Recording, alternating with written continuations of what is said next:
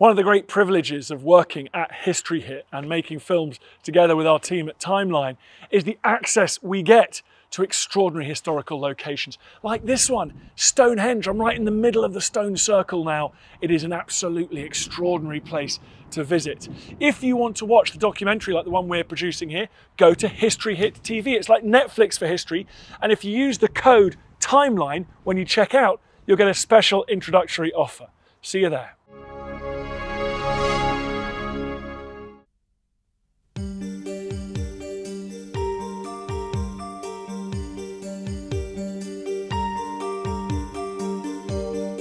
No other woman in modern times has ever commanded so much attention as Diana, Princess of Wales. She's seen by her adoring public as a fairy tale princess, a caring wife, a devoted mother and fashion icon.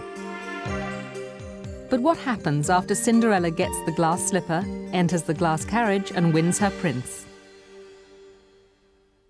At 19, Diana was cast alone into the royal family firm, and she's still fighting to overcome personal barriers of emotional and physical trauma. After more than a decade of royal duties, intense media attention, and speculation about the state of her marriage, Diana has emerged as a woman under pressure. To the outside world, her life appears idyllic, but from the pyramids of Egypt to the Taj Mahal, to personal family moments with her children, pictures of Diana leave the lasting impression of a much-loved royal heroine facing up to conflicting pressures alone.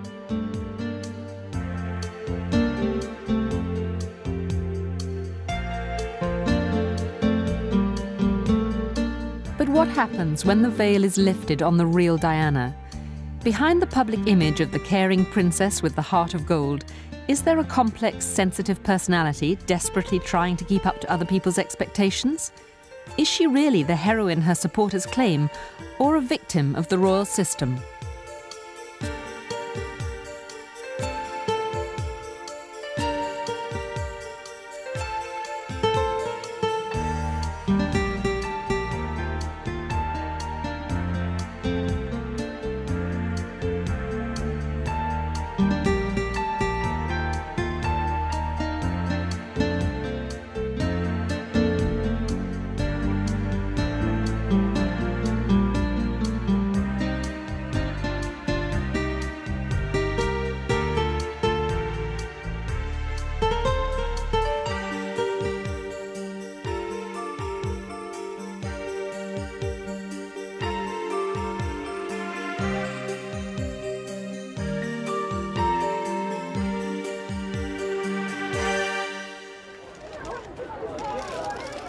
A decade of royal walkabouts has made Diana, Princess of Wales, a significant public figure. She's now a polished performer, a modern-day symbol of beauty and glamour, the photogenic centrepiece of British royalty. She's seen as the open, accessible face of the royal family, a skillful communicator, a caring campaigner who shows a sincere understanding of other people's suffering. But from beneath the professional exterior, serious problems have emerged amidst dramatic press reports about her married life with Prince Charles. In all that you do, you reflect so very sincerely. During a visit to a hospice, her unease became very evident when the chairman praised her personal involvement with cancer sufferers.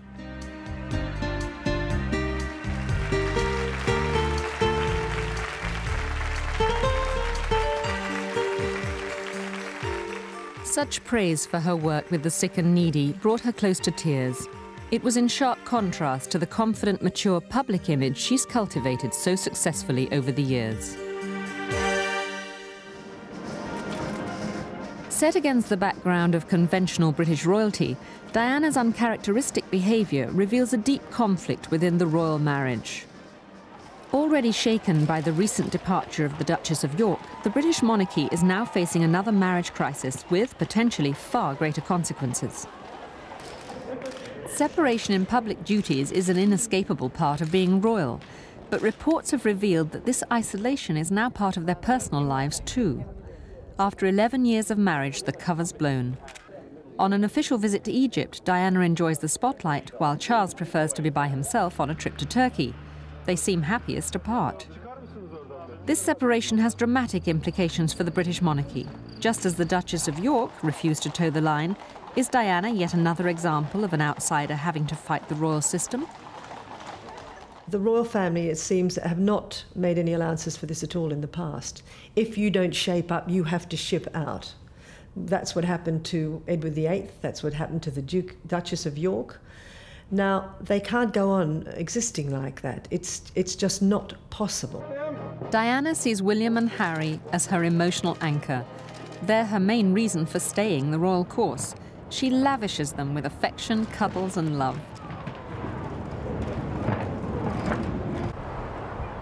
Charles is seldom seen in public with his children, but Diana is always there to support them at school events and take them on holidays. No matter what, their needs come first. Memories of her own disrupted childhood and parents' divorce have influenced her determination to provide a secure family base for her sons.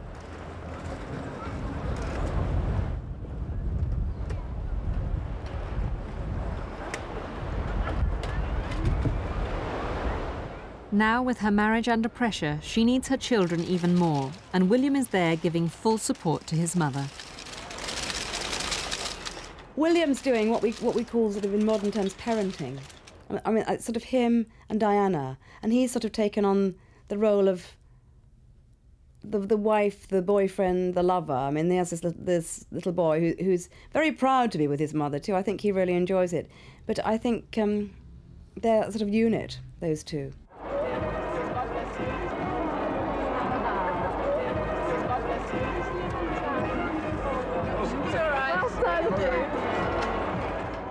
Despite her marital problems, she's very aware of how important it is to prepare William for his future role as king.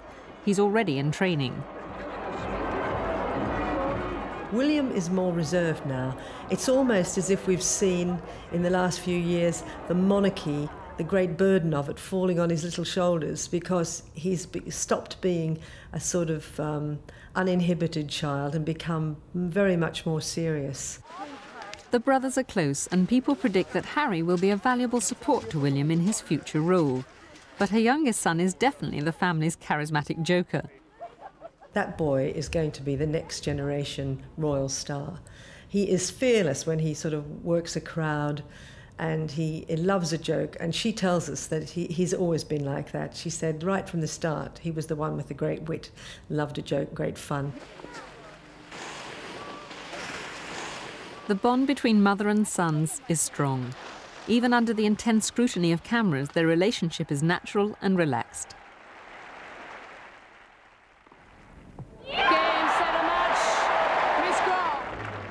In June 1991, William was injured in an accident at school. Diana stayed by his hospital bed throughout. But after his initial visit, Charles left to attend an official function. His decision to put duty before his son provoked sharp criticism.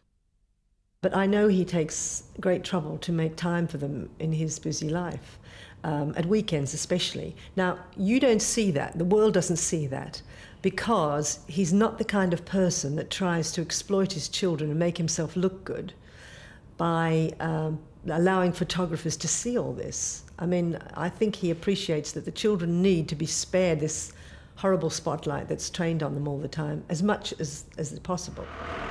But Diana was again seen as the more caring parent. Mrs. Diana, how's your son? It's much better, thank you. After her son was out of danger, she fulfilled a long-standing promise to open a new clinic for the deaf.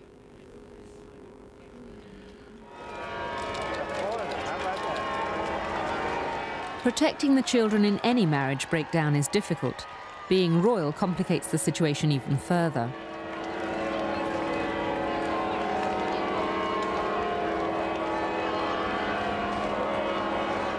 The pressure has been on to maintain a united public front, but Diana has now decided to stop the charade.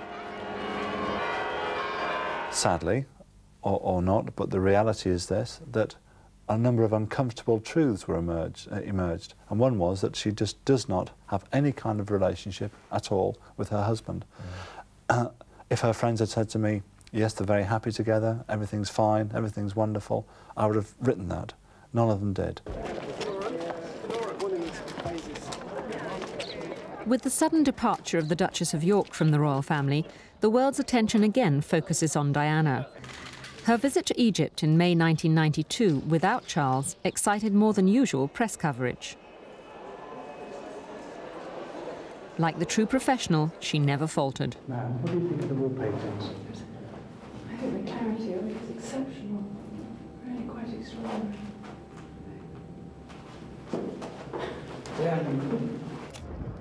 Sightseeing and public duties continued despite the massive attention. Under the intense media spotlight, Diana retains her composure.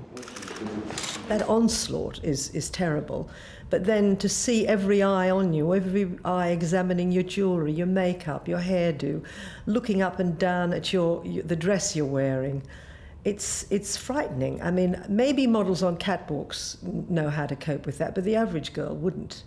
And she hadn't had anything that would prepare her for that. After more than a decade of public exposure, she is used to the ever-present cameras. But her first encounters with the press before her engagement to Prince Charles in 1981 were far less controlled. A baptism of fire, it was a case of having to think quickly on her feet. The two of you, can you say if you're likely to make any announcement soon? Lady Diana. Lady Diana? We thought it was going to be an announcement on his 32nd birthday, but there wasn't, and he told reporters yesterday that it may be coming soon. Have you any comment to make about that? Lady Diana. Lady Diana. No comment all round. Did you have a good weekend, though? It was work there. Okay. The media whirlwind quickly gathered pace. Her photograph guaranteed a boost in any magazine sales. She was a world phenomenon, fair game for any photographer who could get her in their sights. Di mania reached a peak during a tour of Japan in May 1986.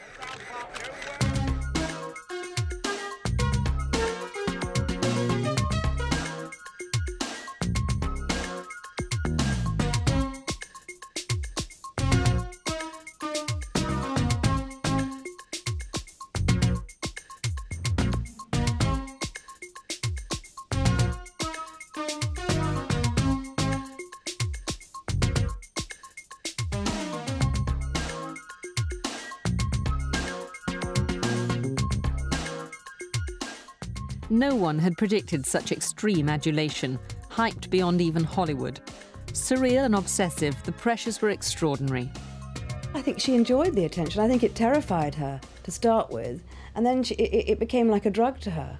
And I think the attention that's focused on her is the one thing that she really enjoys still, being the Princess of Wales. Abroad, Charles and Diana are seen as Britain's foremost ambassadors. They've appeared as a smooth and professional double act. In this often stilted atmosphere of extreme formality, her more relaxed style shines through.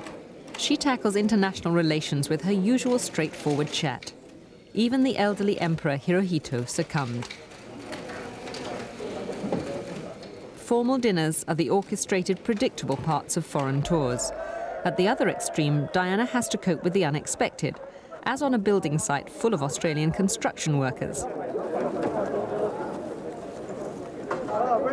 But everyone gets the same treatment and attention, even a half-clad builder wearing his T-shirt on his head. Never at a loss for words, she shows an uncanny ability for just getting on with people from all walks of life. To marry you today, ooh, my wife won't let me. Diana's a patron and plays an active part in the charity Help the Aged. She's particularly open and relaxed with the elderly.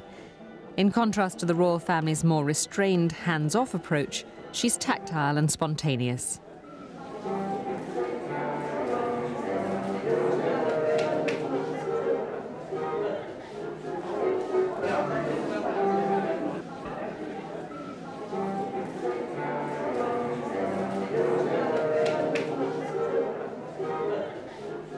She's a communicator who intuitively creates an immediate rapport.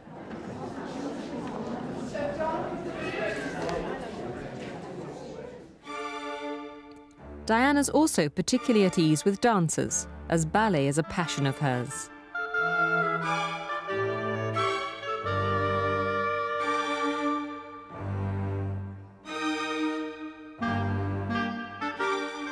She grew too tall to pursue her own ambition to dance, but now channels her enthusiasm into supporting the professionals.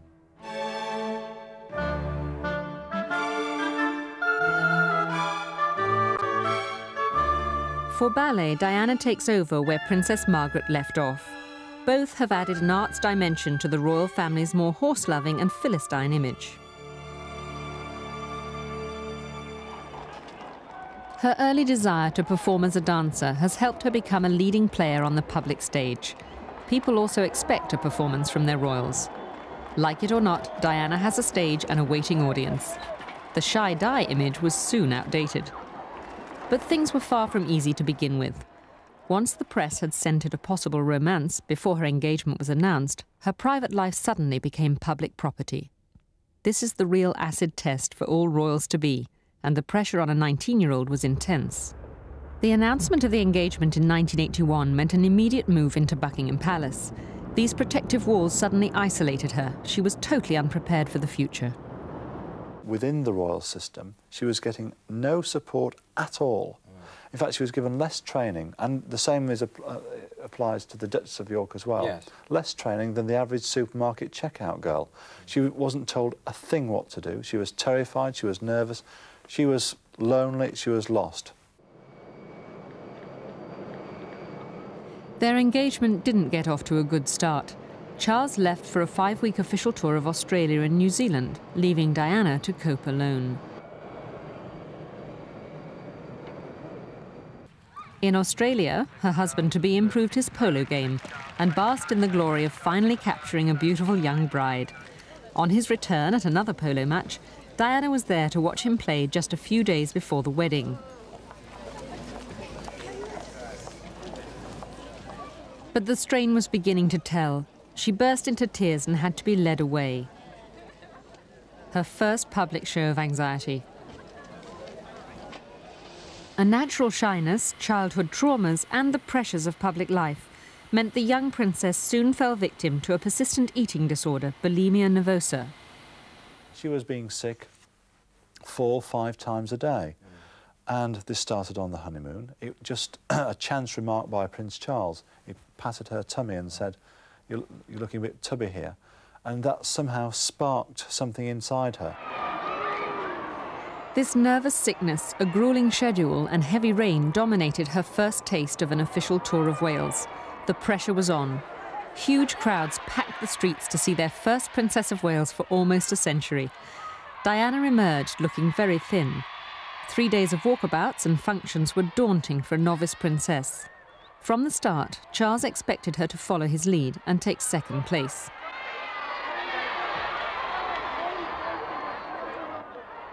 She seemed a natural at the complex technique of the walkabout, showing an intuitive feel for working the crowd.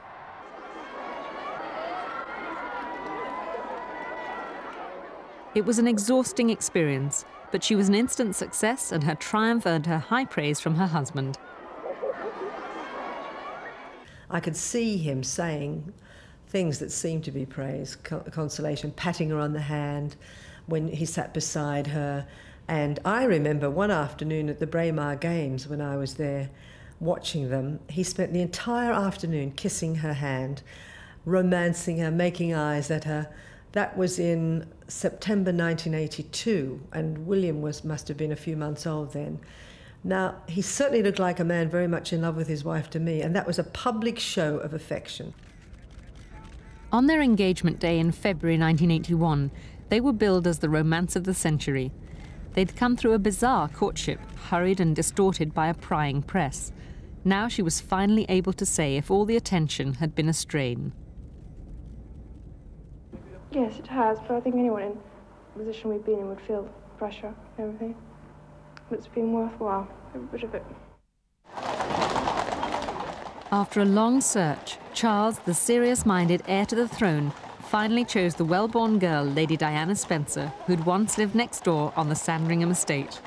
As one observer noted, if she hadn't come along, she'd have to have been invented. As for Diana, she'd captured her prince and the man of her dreams. On July 29, 1981, they were married in a media event watched by 700 million people worldwide. For a monarchy with a rather staid traditional image, the arrival of a young and beautiful royal consort was a valuable boost. Born a commoner, she was a vital link with life outside the palace walls. The entire world stood still to see this young Cinderella marry her Prince Charming.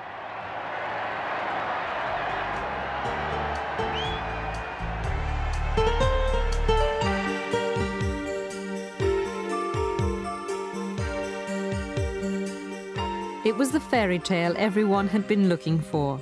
But had Diana really won her prince?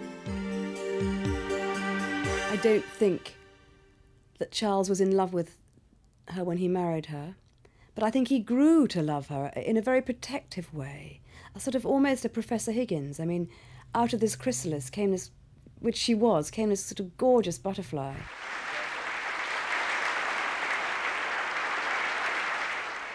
Charles seemed eager to show off his new wife. She was his dazzling future queen who added a new dimension of glamour to the royal cavalcade. I remember on their first tour of Australia in 1983, I thought he looked so proud of her, and he used to touch her constantly, which I think is a good sign in any marriage. He used to pat her on the hand, and the whole look that he gave her said, "I'm so proud of you." I think that was a very happy time then. Perhaps it was an ordeal for her. It was almost 7 weeks on the road, you know, with very few breaks. It was a tough tour. But they seemed very together and a great team. In New Zealand, Charles paid public tribute to his young wife. Ladies and gentlemen, the last time I was here was 2 years ago, in 1981, shortly before we were married. And at that time, everybody was saying, "Good luck, and I hope everything goes well, and how lucky you are to be engaged to such a lovely lady." And my goodness, I was lucky enough to marry her. And we had many, many messages.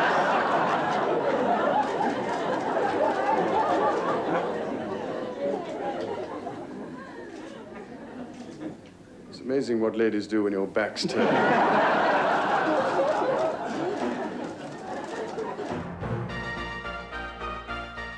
One of her greatest tests was Diana's first visit to the United States in 1985.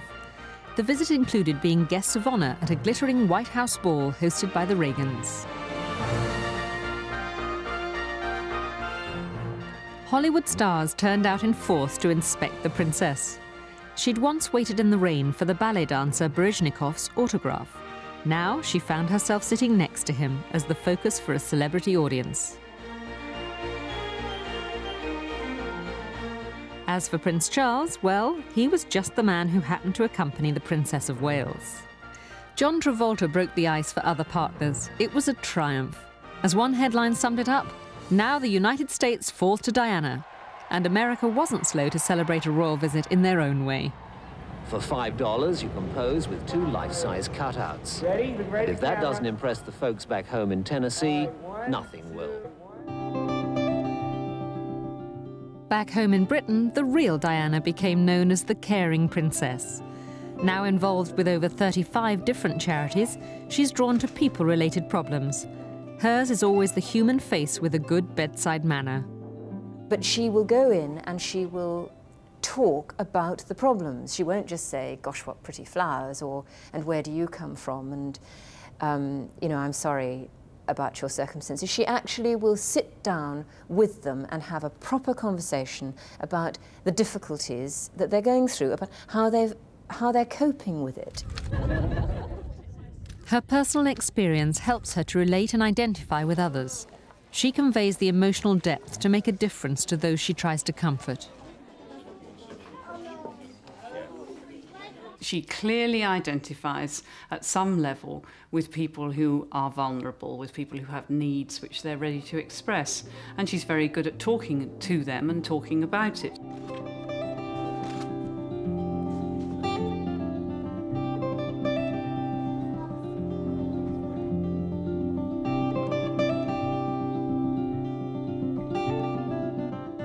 She's also gone for the cutting edge of charity work, most notably drug-related and AIDS campaigns.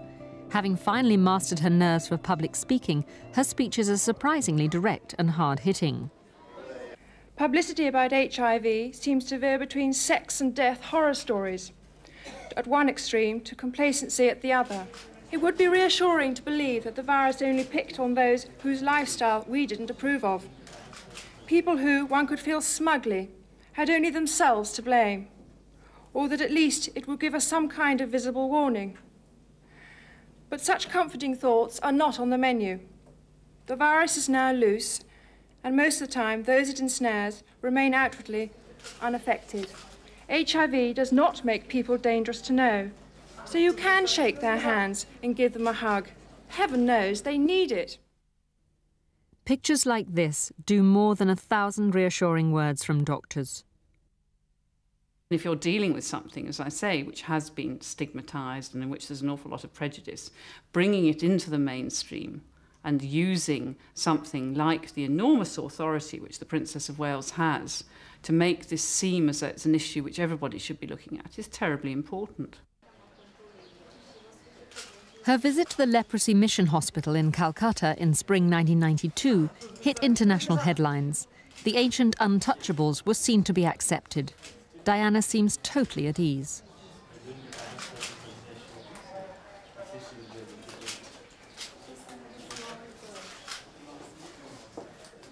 By touching and caressing the diseased limbs, Diana is hailed as a saintly figure of hope against prejudice.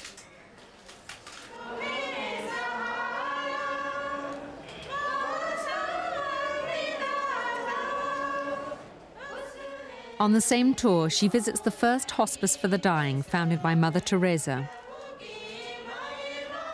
Over 100 critically ill people wait for her on camp beds, suffering from the final stages of TB and malnutrition, with little will to live. This is the hard edge of charity work.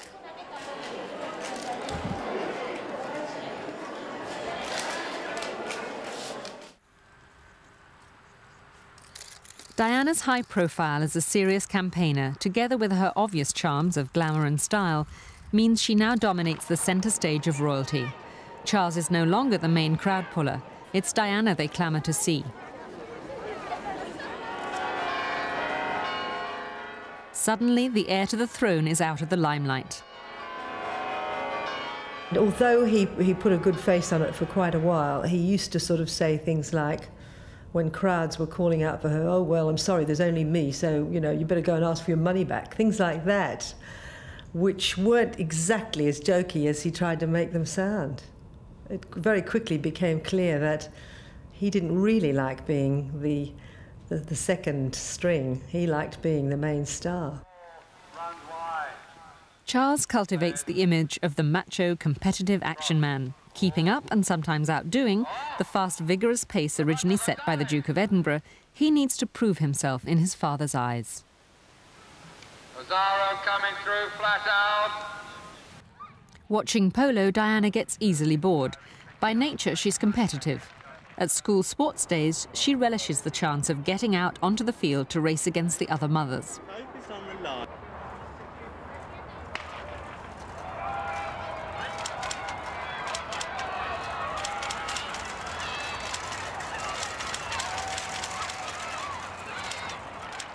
But the couple's competitiveness spilled over into the public arena when Diana and Charles both made major speeches on the same day. Diana's on AIDS and Charles's about education. That in Shakespeare's land, 1 child in 7 leaves primary school functionally illiterate. It turned out to be an unintentional clash, but exposed the yawning gap of communication between them. Punctuation and numeracy. With growing confidence, Diana is flexing independent muscles, going her own way and enjoying the limelight.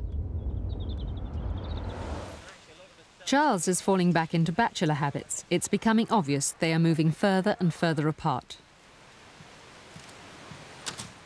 The press first began to seriously speculate on the state of the marriage in 1987, when Charles stayed at Balmoral alone. Diana remained in London with the children, carrying out public duties, playing tennis and seeing friends. They were apart for almost 6 weeks. And I think he expected a wife to fit into his cosy little life. He did not expect that she would become a far greater star than he was. I think as he was the sort of used to being the sun, with everybody orbiting around him, and he fully expected his wife would be a pretty little satellite, you know, skimming around on the fringes of his life. Well, that's not what wives want. And that's not what happened. Pretty soon, she became the big star, and he was, you know, relegated to outer space. She no longer conceals her boredom in his country world of horses and polo. He seeks company and support elsewhere. The fairy tale of the gorgeous butterfly and her charming prince is wearing thin.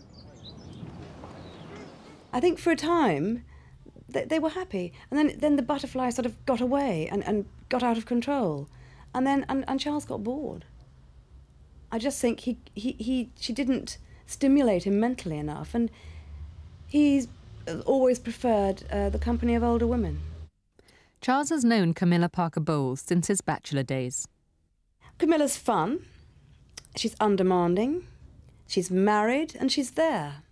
And I think she's one of those really gutsy, sort of horsey ladies, really. I mean, I don't mean that rudely, because the people that know her said she's absolutely fabulous, but she's a lot of fun, and she's sort of spirited, and she doesn't mind what you say to her, and she loves dogs, and horses and the country life, and she jokes, and she's also extremely intelligent, and she's uncomplicated.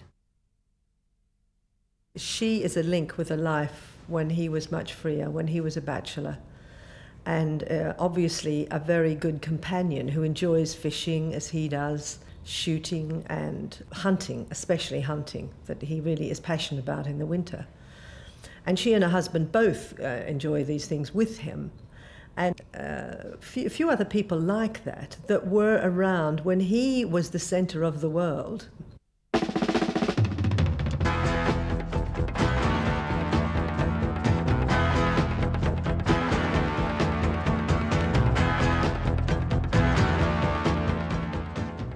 The bachelor life suited Charles. Before Diana and marriage, sun, fun and girls were all there for the taking.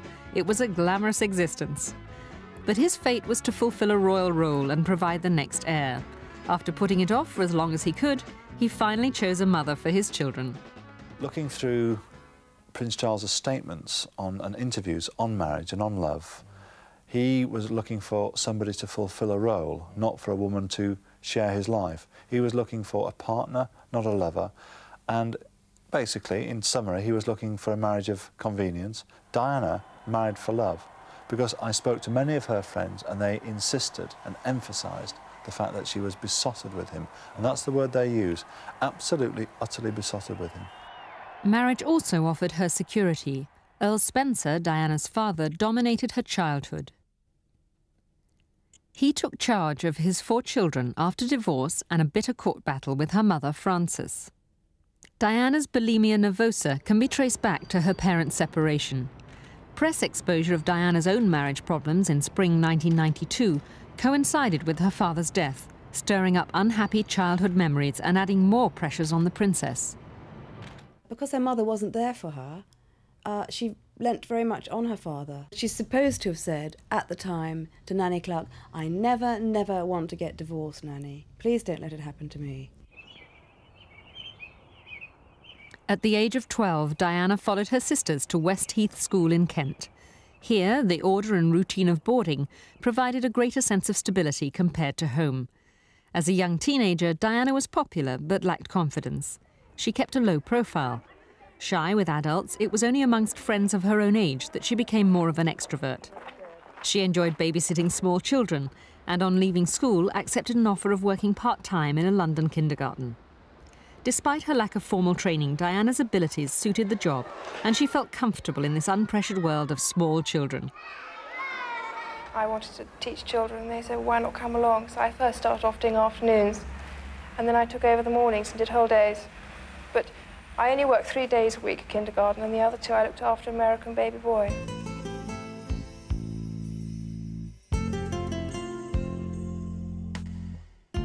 Constitutional pressures to provide the heir and spare necessary to continue the royal line only reinforced her personal wish to have children of her own as soon as possible.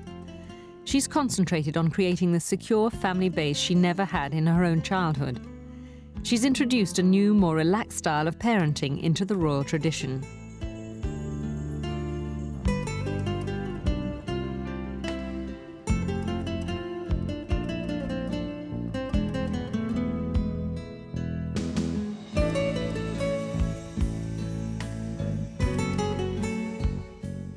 There were no family Spanish holidays in the sun for the young Charles with his mother and father. He was mainly brought up by nannies, although his parents did supervise the more formal events, such as delivering him to his first boarding school in 1955.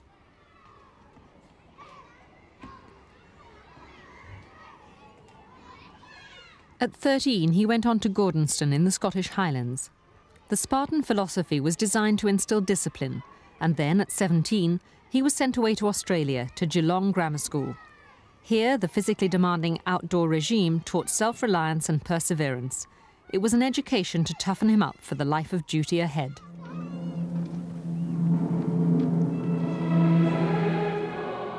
At 20, he took up his inheritance to become Prince of Wales.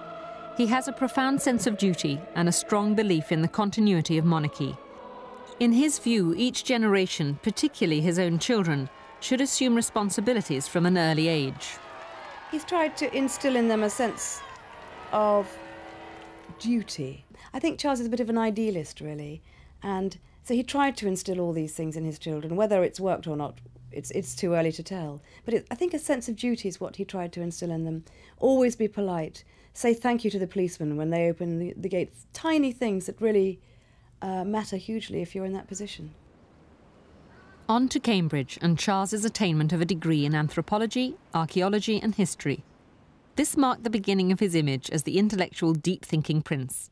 A love of music is important in his life. Diana is less well known for her taste in classical music, but she enjoyed piano lessons at school and years later was offered the chance of unofficially performing in public.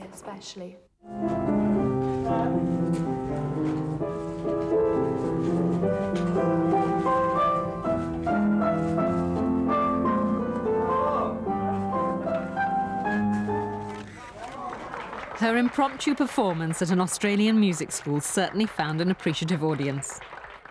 The media's disco die image ignores a continuing interest in the performing arts. Naturally, her public role has expanded her artistic knowledge. She's certainly matured intellectually a lot, a great deal. She enjoys opera. She's a very serious balletamain. She knows an awful lot about that subject. I'd say she's an expert. She could write a book about ballet. No one would have predicted this, judging by her academic record. She hated exams and left school with few qualifications. Her ties with West Heath School remained strong. In 1987, she returned to give a speech and open the new sports hall, an appropriate task for someone who excelled as an athlete. She was a natural swimmer and highly competitive, had spent many hours practicing to perfect a prize-winning ripple-free dive. My years at West Heath were certainly very happy ones indeed. I made many friends who I often see, and in spite of what Miss Rudge and my other teachers may have thought at the time, I did actually learn something. Though you would never have known by my O-level results. Diana and Charles are products of very different backgrounds.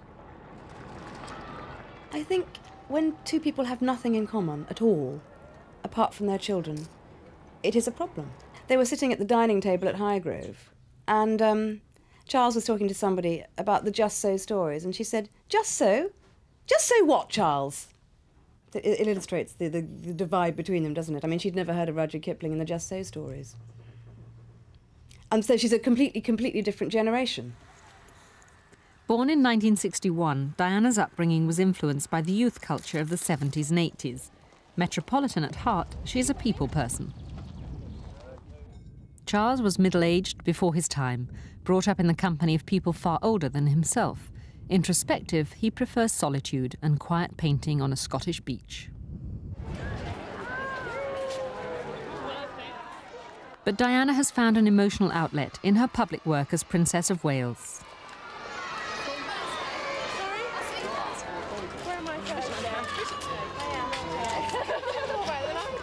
Her children and her public are her life. That is where she gets the emotion that's missing in her marriage. She gets the adulation that she loves it. And she really enjoys doing the work she does for charities. I mean, she genuinely enjoys it. Endless handshakes are part of the job. It can be a wrenching experience. But she disregards the stuffier aspects of royal protocol with spontaneous gestures of affection, and her warmth is invariably returned.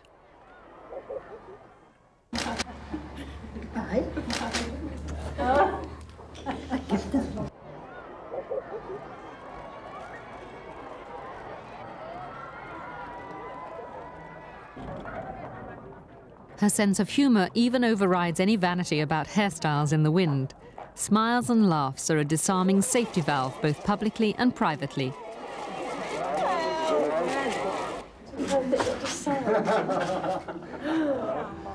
Molto felice di essere qui. Work that out. Salute.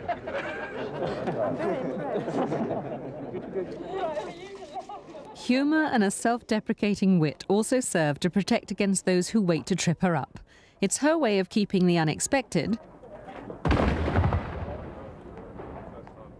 and the hot and tiring in perspective. She manages to retain the ability to see the absurdities of the job. A tongue-in-cheek attitude to military dress also eases the straitjacket of protocol. Teasingly irreverent, it's a subtle way of bucking the system.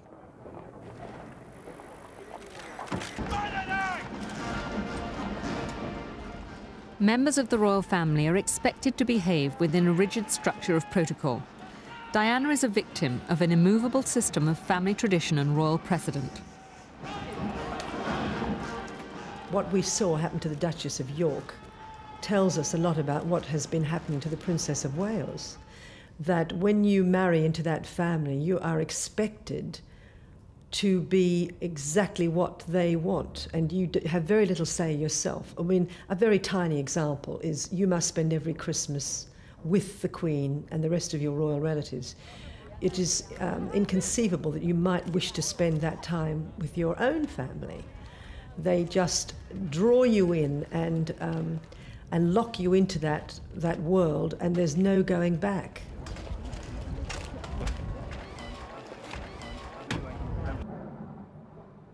Off-duty, royal life is dominated by the Windsors' love of horses.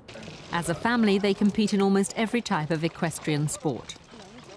The Queen is a countrywoman at heart, never happier than when she's near her horses. But a nasty fall from a horse in childhood has left Diana very wary of them. There's little common ground between these two very different women. Diana attends numerous polo matches, but her role is to act as prize giver and add decoration for the inevitable photo call. The game itself holds very little attraction.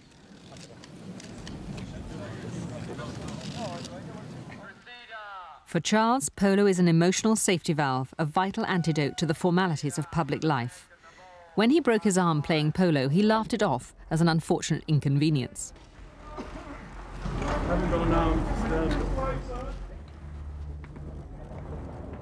But when the injury proved to be more serious and a second operation was needed, Diana was seen by his side in the role of the supportive wife.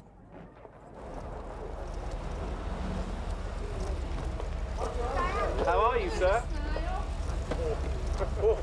Charles chose to recuperate apart from his wife at Highgrove, their country home in Gloucestershire. This is Camilla Parker Bowles' territory. She lives just down the road. When Prince Charles broke his right arm playing polo, he recovered at Highgrove. Who was there to help him? Camilla Parker Bowles. What Diana finds offensive, and that's always found offensive about Camilla Parker Bowles, is the fact that she seems to have been always in the background, and she's very hostile towards her. Ask any woman. The one thing you don't expect your husband to do when you get married is to continue having a close friendship with the people he knew before, if they're female. It's an insult. It's a real insult to Diana that he maintained this friendship. And I mean friendship, which is all, I mean, I don't mean that he was having an affair with her. I mean this close confidant who is a woman. It's just like throwing a bucket of cold water over Diana, and I don't blame her for being so upset by it. It's just an insult to her. Charles has always had everything his own way, because that's the way royal children are brought up, they're pampered to, people bow and scrape to them. That's what he's used to. He's used to getting his own way. If he wants to maintain a close friendship with Camilla, I'm sure he couldn't see the harm in it. I'm not saying there was any harm in it, it was just an insult to his wife. I think he would have been quite happy just to let her carry on the way she was. I mean, they're leading their separate lives. I mean, he's seen his own parents lead separate lives and maintain a semblance of happiness. And I think probably it's what he wanted for himself. I don't think he's rejected her. I think she has finally rejected him.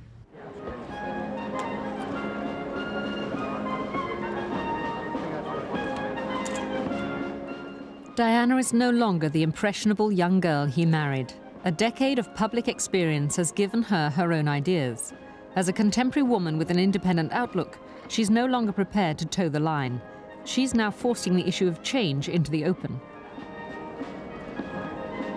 I think that Diana wants to continue in her role as Princess of Wales. She wants to serve the Queen, she wants to serve the nation, doing her charity work, which has earned her a place internationally of esteem.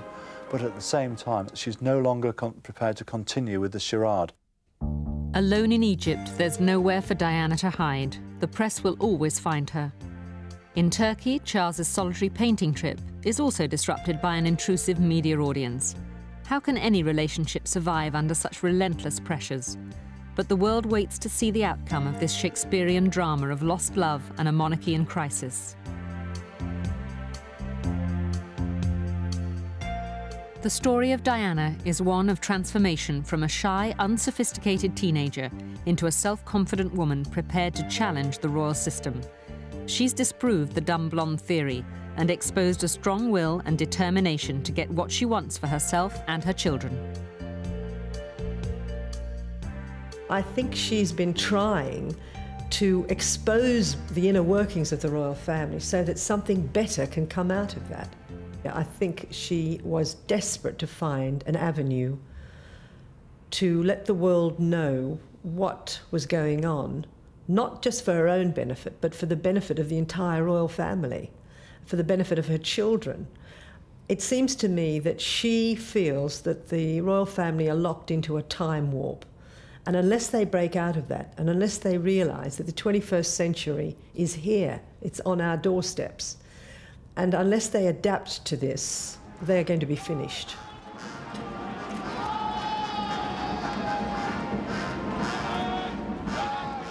In this democratic age, royalty has had to widen the circle of marriage partners to include commoners. But Diana and Charles are yet another example of an experiment that has failed.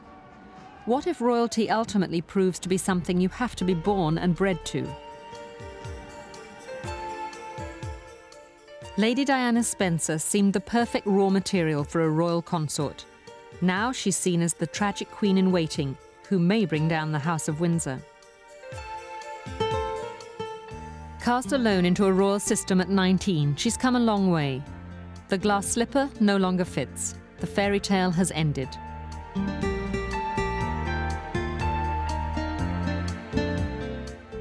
They were the love story that would run and run, the happy ever after romance to take the royal family into the 21st century.